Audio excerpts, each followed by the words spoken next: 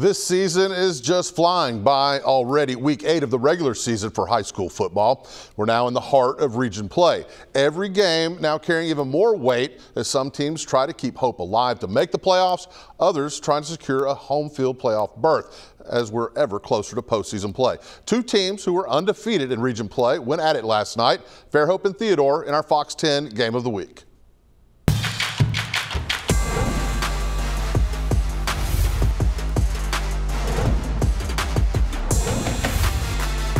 The Bobcats hosting Fairhope last night at C.A. Douglas Field. Theodore undefeated at 6-0, Fairhope 5-1, but undefeated in region play. The Pirates looking to even the record with a win. Let's head to the action.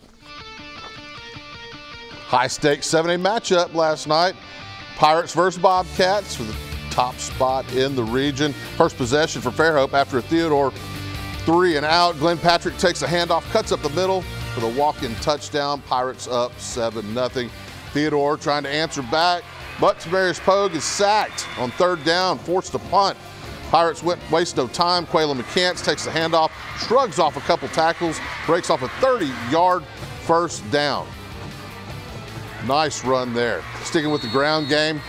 Right there, McCants gets it into the end zone, untouched, for a big lead in the first quarter. On to second quarter action. Pirates with the ball. Caden Creel, he'll find Blaine Myrick on 3rd and long to keep the drive alive.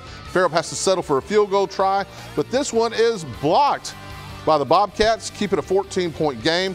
Theodore then with momentum. Pogue finds Raheem Quinney for the slant route. He gets it all the way down to the 45 for the first down.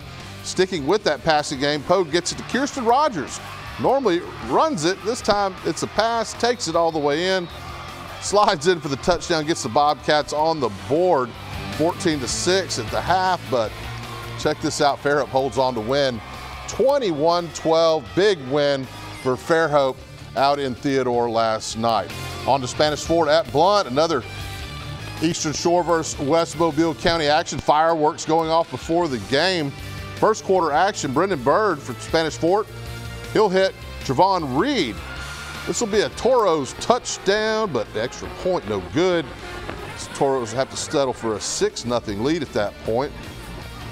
Second quarter, Brendan Bird back to punt, but the bad snap, fumble, Blunt's Keldrick Smith. He'll scoop it up, looks behind him, no one's there. And off he goes, he's in for the score. Blunt's PAT would be good, and they would take the lead 7-6. 38 seconds left in the half. Blunt's Freddie Davis, he hits Daryl Davis on the quick slant. He outruns everyone for the touchdown. Blunt would fall though, 26-34. Spanish Fort gets the big win there. St. Michael at Mobile Christian. Got the coin flip happening at midfield. The Cardinals have been on a roll, but Mobile Christian's Patrick Sullivan, he'll get the 45-yard pass out to Michael Moore. Huge gain right there.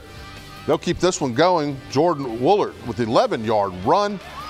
He's into the end zone. That'll be a 7-0 Mobile Christian lead. St. Michael, tough time getting anything going. Snap. It's going to go over the head of Josh Murphy. You saw there, Devin Harris then another 11-yard TD run for Mobile Christian. It's a big win for the Leopards last night. They hold on to beat St. Michael's 43-20. Escambia County taking on Williamson. Get your popcorn ready for the show. It's caught on everywhere in football.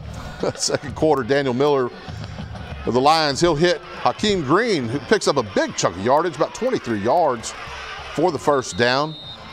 And the Lions will then get on the board first. Miller takes the snap. He powers his way into the end zone.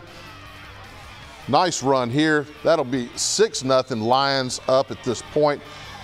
And it's a Miller show. Miller will take the keeper here. He'll get the snap, keep this one again, twists and powers his way down. 18 yards this time for another touchdown. The Lions holding on, and they handily beat Escambia County 41-6 your final there. And that's a wrap on another week of high school football action.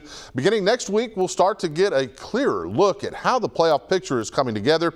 I hope to see you then. Meanwhile, we've got more great football coverage here on Fox 10 this weekend. Starting this morning at 11, Ohio State hosts Maryland, followed by the top 5 matchup of Penn State and Iowa. Then an NFL doubleheader tomorrow. featuring the Giants at the Cowboys at 3 p.m. I'm Hustlin' Hal Sherrick, and we'll do it all again next week here on First and 10. I'll see you then.